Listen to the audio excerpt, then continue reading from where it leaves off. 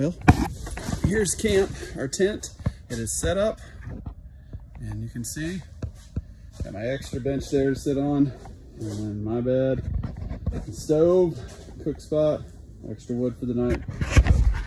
This has really been the talk of the camp, it seems. I had quite a few people stop by and look at it, and they seem to be impressed that we're able to get this tent up, that I was able to do it in about 15 minutes by myself, which I've always really liked about this tent. It's pretty amazing, even for one person. This is a 20-foot in diameter bell tent.